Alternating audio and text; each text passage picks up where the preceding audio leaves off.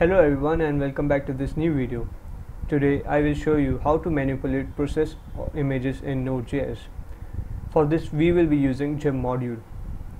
Jimp is a JavaScript image manipulation program which is an image processing library for Node.js written entirely in JavaScript with zero external or native dependencies.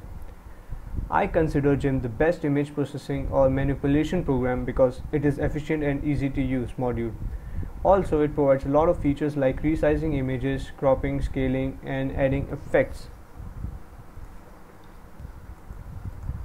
You can install this module by using this command, that is npm install save Jimp.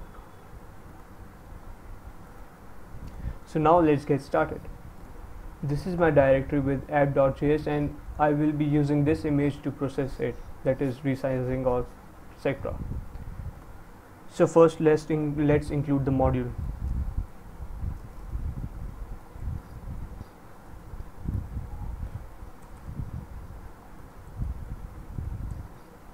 Read function reads the image and it accepts parameter which is the path of the image file. So here it is image.jpg, and then the callback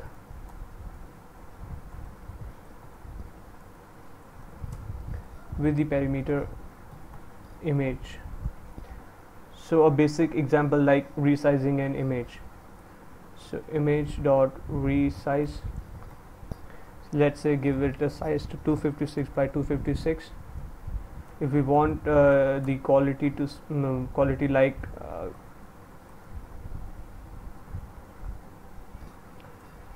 80, and then finally we can write this file and the parameter would be the new file name. So here we can give new file.jpg. That's all. And one more thing, it also accepts one more parameter, that is error. So if there is an error we can just print it.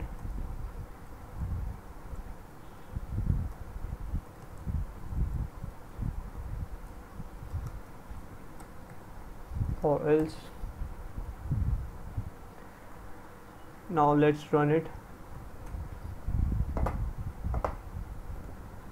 So here it is the new file which is basically scaled to the 256 by 256 resolution.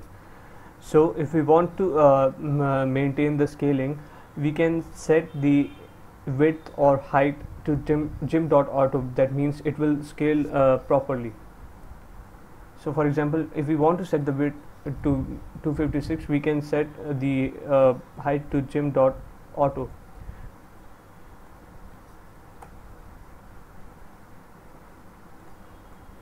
So now what it did was,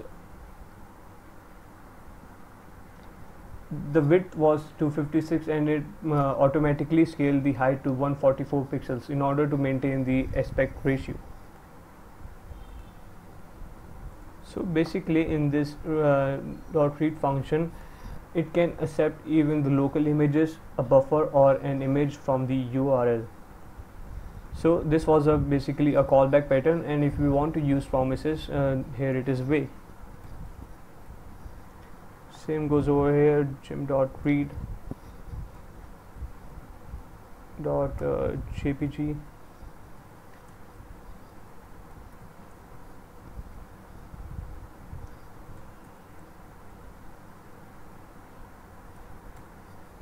Or here it goes the error.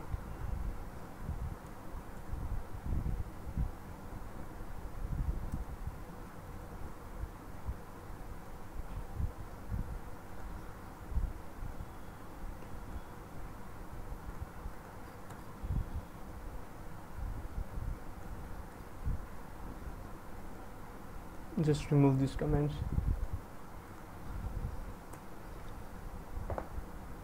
And it worked fine. So there are more functions that we can use on the images, and the first can be considered as, just let me remove this as well as the comments. Like for example, we can use contain function. Well, contain function is used when we want to image to scale to a given width and height, and some of the parts may be letterbox or black. So instead we can instead of resize we can use contain, and the resolution we want, let's say for example 256 by 256, and run it. Oops, there is an error occurred there.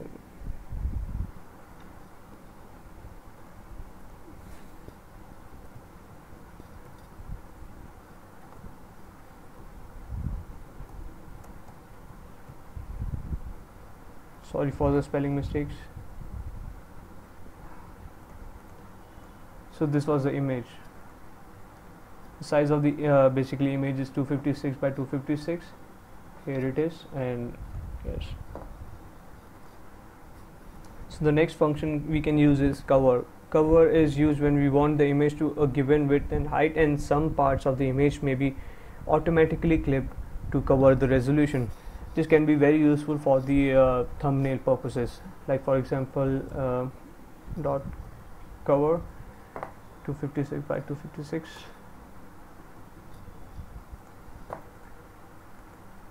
So this is the image. Or if we want to reduce the resolution, like 128 by 128,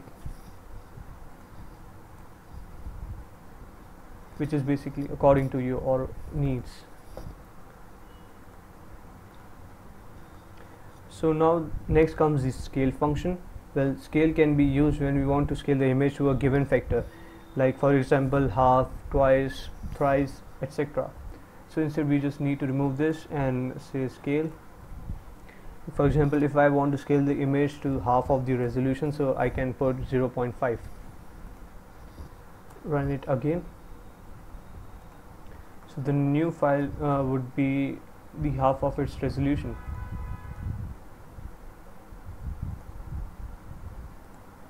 Yes, here it is, 683 by 384,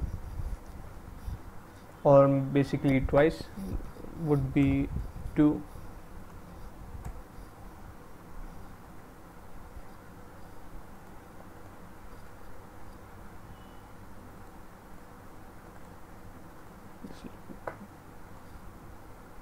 Here it is the dimension, which is almost twice. We can also crop the image from a particular point to a particular width and height using crop function. So instead we just need to remove this crop, the x and y. Like for example, we want to crop it from 0,0 resolution,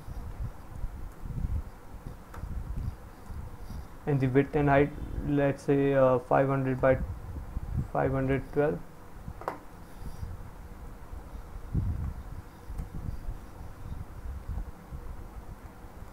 So here it is. We can also add effects like posterize, sepia, etc. So image dot, just remove this, and we can say posterize or sepia.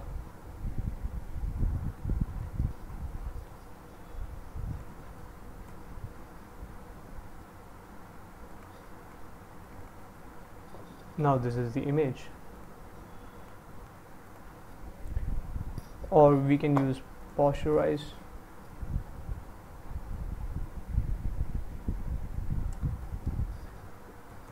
Let's say 20. Run it again.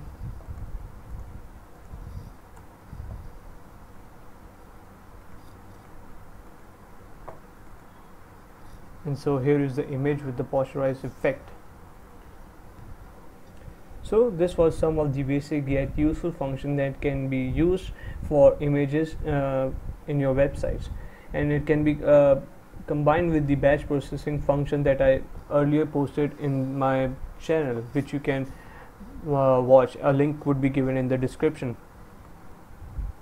So this was our today's video, and if you liked my video, you can just give it a like, or if you have any suggestions or anything, you can just mention it in the comments, and do subscribe my channel for new videos. Thanks for watching.